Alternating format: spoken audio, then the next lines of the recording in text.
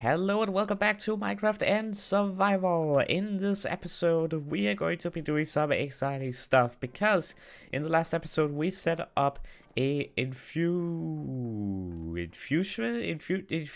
area, infusement area, you know what I mean. As well as a new enchantment room, and in general our base got a huge makeover right here.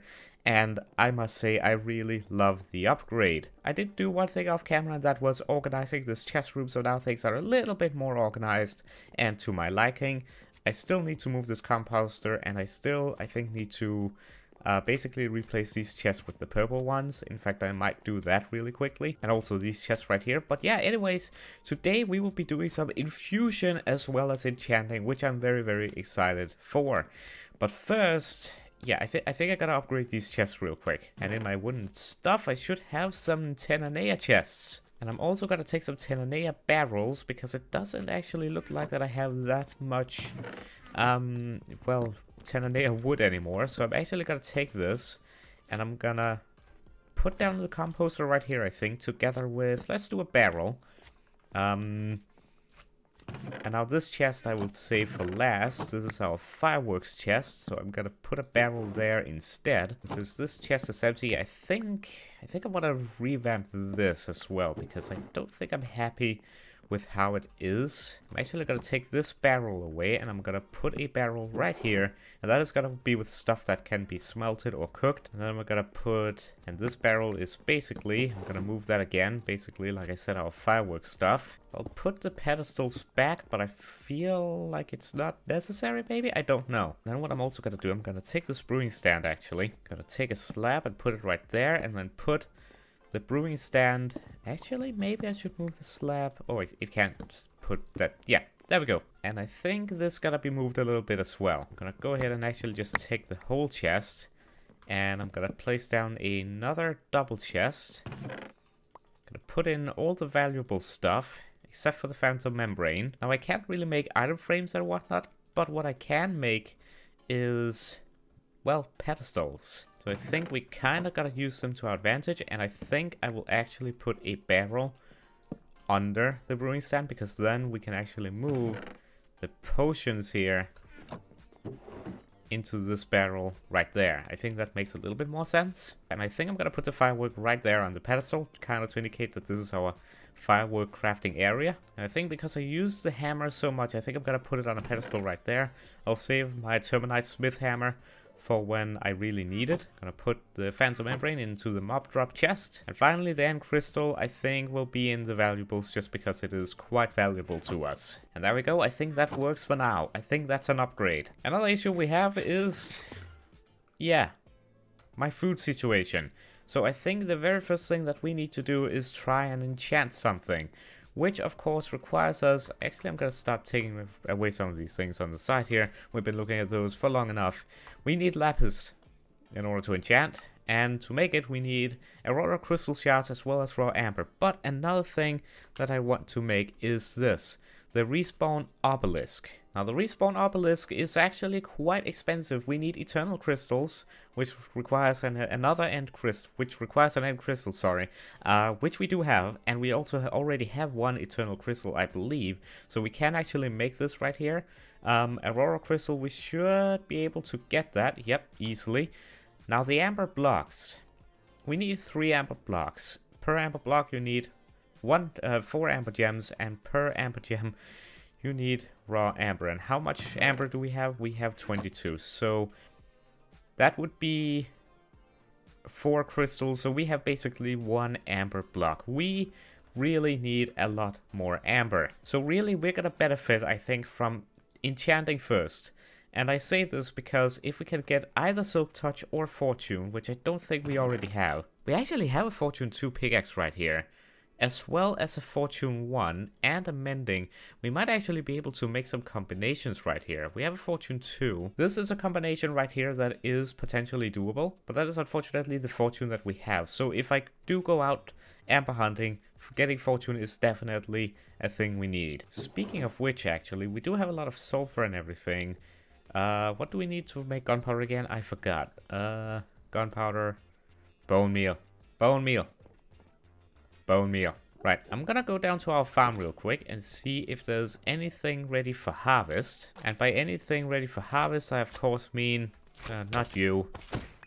We still need to revamp this farming area, but today I really want to focus on enchanting and doing infusion stuff. So I think we'll be expanding the farm in the next episode.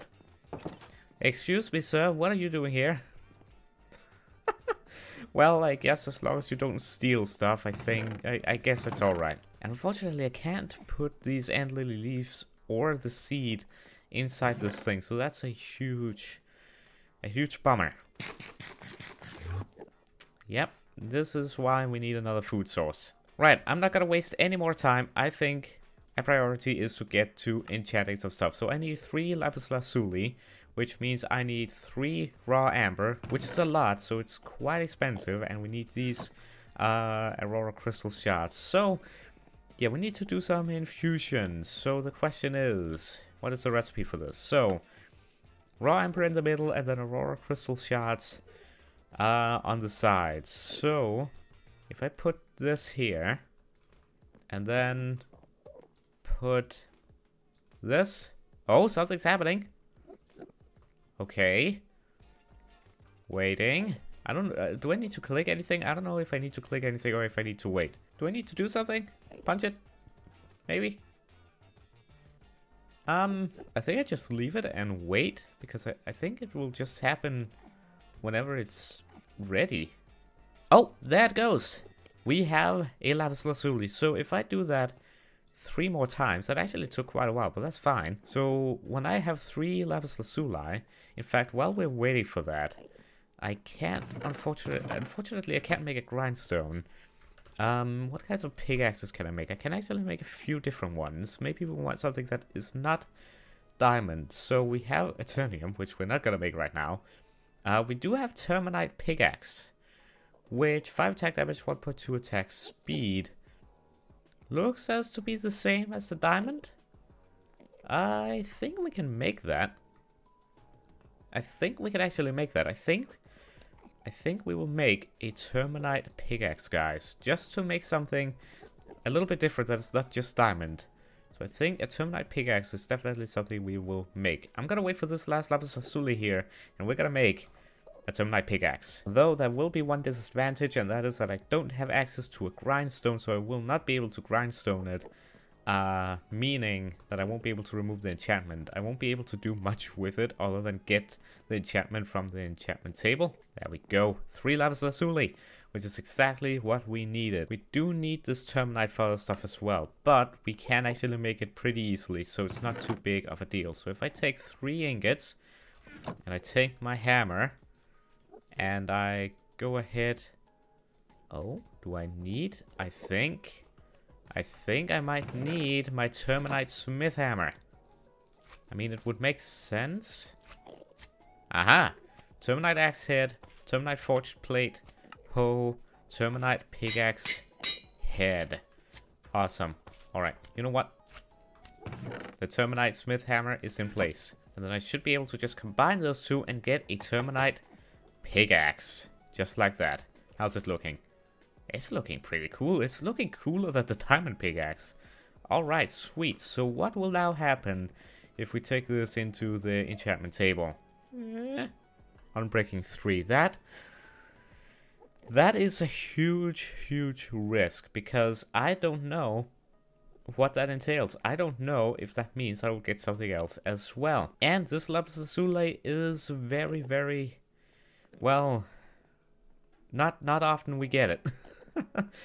So I'm a bit scared of doing this. This is a tough choice right here.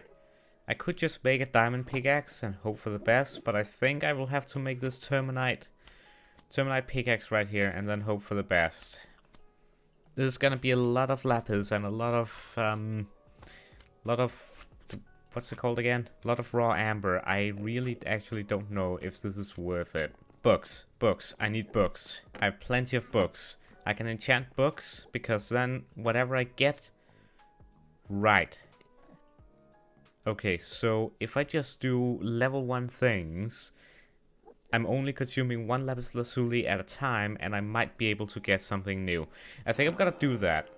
I think I'm gonna do that, because then this will update, and maybe potentially I'll be able to get something like Silk Touch or something along those lines. This does mean that I will be, first of all, I need to actually be careful, because there's one thing I didn't realize, and that is my levels. I don't need a level 30 enchantment in order to get Silk Touch, but it's kind of important. Do I just risk it and go with it?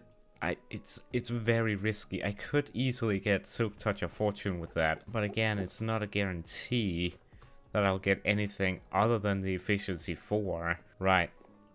I think I'm just gonna have to risk it for the biscuit, and if it doesn't work, then I guess we will just have to keep trying. Because now I am down to 29.5 levels. I'm gonna have to get it up to 30, and that is gonna be annoying to keep doing. So yeah, I think I'm gonna risk it. If we don't get it at level 30, we will just have to save up for another level 30 and hope for the best, I guess, and get more Terminite. I don't think there's much else to do. One very nice, for once though, nice thing about these slimes is that they actually give quite a good amount of XP. So, well, there we go. 30 levels. Right. I think I'm gonna have to do this. I could potentially, actually, one thing I could do is I could try and block some of these to lower the enchantment level to see if I could potentially get Silk Touch at a lower level. But it doesn't seem like I can. Right. Efficiency 4. This could either be very good or very bad. No. Ah, dang it. It didn't have Silk Touch. Didn't have Silk Touch. Pretty much the same as the one I already had. But I guess on the plus side, we now have a very cool, very cool pickaxe. It's not a bad pickaxe, I will say that. It's not a bad one. Well, it is what it is. We can't really do much other than that. I think it's a bit unfair we can't really make a grindstone, because we have this flavorlight, which is used to make the stone tool, so it acts like stone. So I think I might expand my data pack so that we can actually make grindstone. So I'll keep that in mind. I will update the mod pack and the data pack for the next episode. But anyways, we are not done, because that is not the only thing that I wanted to do. Because we here have some very cool looking armor. This right here, the crystallite armor, I have mentioned it before, and I think it is definitely something that is going to be worth making. And we actually have just enough raw amber to be able to make all of this armor right here. I also would really want the elytra crystallite, but I don't have... Actually, do I? I do have membrane. I do have 6 phantom membrane. How do we make the enchanted membrane? Like that. Okay, that's easy enough. So I could make this. I'm just missing 3 other amber gems. Sorry, 3 more raw amber. But that should be doable. But let's start somewhere. So first, we need to make the actual terminite armor. And for that, we need terminite forged plate, which is made in the anvil using a hammer and terminite. So we actually don't quite have enough. So what I'm gonna do is I'm gonna take... yeah, let's do 5. I'm gonna take 5 ender shards right here. I'm gonna grab my hammer. I'm gonna put this in here to make... Oh dear me. I'm gonna make the ender dust, and then in here I should be able to combine that. And right, I don't remember what you use as fuel. If I remember correctly, it is blocks of coal or charcoal. So I'll put that in there, and it should smelt down to terminite. But what I can then do is I can take all my terminite here, and I can put it in here, and what we need is this terminite forged plate. And there goes the anvil. Okay. I do have another anvil right here that should be able to do the trick. No. Oh no. Wait a minute. Oh dear. Oh no. Do I really need a terminite? Right, I can use a Thalassium anvil with a terminite block. Okay, that is a lot less expensive, but that does mean I need I need a lot more terminite made up here. Alright, so with that I am gonna have to make a terminite block, and then I can make a Thalassium anvil. So that's a Thalassium anvil right there. And then combine that with a terminite block, and we have a terminite anvil. Minecraft vanilla anvil, goodbye. I think actually I will take the vanilla anvil because what it seems like is if I remove this and remove you, basically I will use the normal Minecraft anvil for things like ender powder and stuff like that, and then I will use the terminite anvil for stuff that I really need the terminite anvil for. But we can now continue. So I need 5 in total just for the helmet. And so with this, I can now go to the crafting table and I can make the terminite helmet. Now, with the terminite helmet, I can now combine that with the crystallites as well as the amber. So we're gonna make the raw and turn the raw amber into amber gems, 4 of them. Now we should be able to combine all of this in here. So this in the middle, this on the top, and these on the sides. Yeah, north, right, south, whoops. Direction is important, and there we go. The amber gem and the crystals are being infused with the helmet, and there we go. The crystallite helmet. This is pretty awesome. I'm not gonna equip it right now. I want to have the full set before doing so. Now we just need to go ahead and do that with the rest of the armor as well. So that is then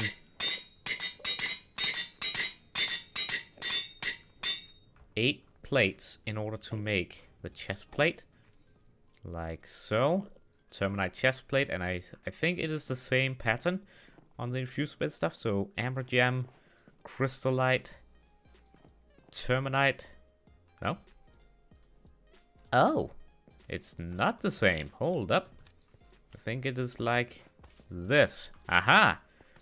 And it all gets infused together to make the crystallite chest plate. Look at that. Effect dig speed 1. That is really cool. And that slime though. Okay, yep. Mod pack is definitely getting an update for the next episode. Hey buddy. I really need silk touch for my food. Oh yeah, I completely forgot in the last episode I asked you guys for name suggestions for the dragonfly here. Because we are in fact, I think we're gonna keep him. And the name I have chosen from the comments is Gerald. I just think it fits very nicely. So I just want to say thank you all of you who came with name suggestions. I chose Gerald, so thank you Duck Dude for that. And if you're one of those whose name didn't get chosen, just know that I did read through them all and I actually really liked all of them. So yeah, maybe you'll have a chance of naming something else in the future. The terminite anvil really looks like it's gonna break any moment. I don't like it. Right, next thing we are gonna make are the leggings. It really does break instantly, doesn't it? Wow. Do I even have enough materials to do this? I need another terminite block and another... I don't have enough thalasium. Guys, I don't have enough thalasium for this. I don't have enough of anything, really. Wow. I can't even make 2 thalasium blocks. Right. This is an issue. And I do not have enough fireworks in order to go out properly and do stuff.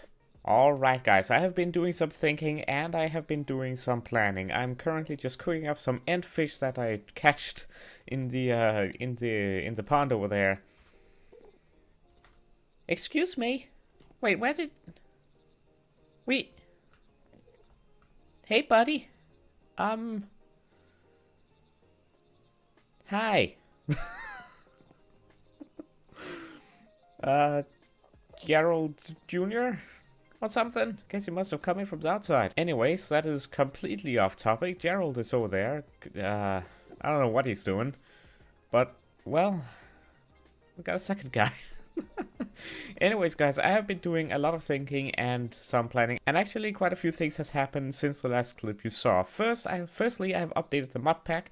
Better End mod had updated, as well as a few other things, so that is now updated. And I also went ahead and updated my data pack for the series, which now allows us to use Flavorlight in order to make grindstones. I just think that it is only fair that we can use something like this to make grindstone, as the flavor light is used basically for making stone tools as well as furnaces.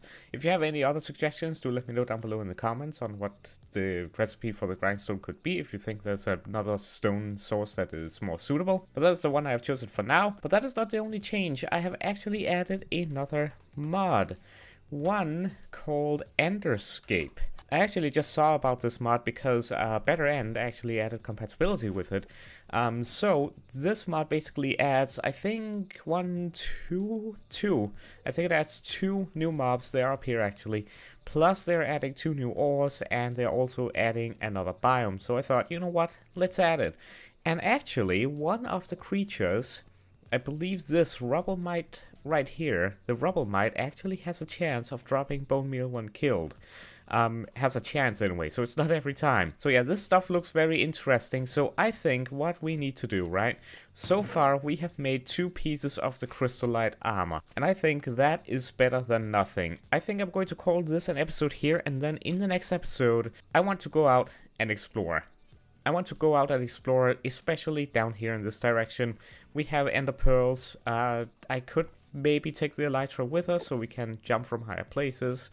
I can take the 1 firework that we have, and I could even with me grab some paper and sulfur and charcoal in case we maybe stumble upon some of these rumble mites and get some bone meal. I've also made a bunch of shears. I might even make more.